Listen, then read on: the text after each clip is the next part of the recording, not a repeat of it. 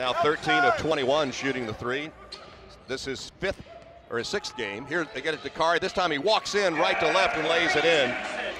And Austin scores the first four coming out of this first quarter break. Dakari has it right of the lane, drives in with his strength, just back Jefferson right out of there.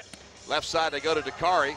He works into a double team. Jean-Charles and Jefferson, somehow he got a shot off. He doesn't get it. Dakari gets the rebound, goes up strong and knocks it down this time. Got Jean-Charles with 12 points, and you got Eddie with 6 points on the other side of the ball, so they really need to balance that out. Jefferson missed one on the other end, and Dakari comes down and slams it in his face on the other. Waiting to check in, as is Starzewski for the Blue. There's a big mismatch down there. Jefferson, fine look to Stewart. He's stuffed by Dakari Johnson going up, though, and he hits the floor. He does 16 from the field. He also has 8 rebounds.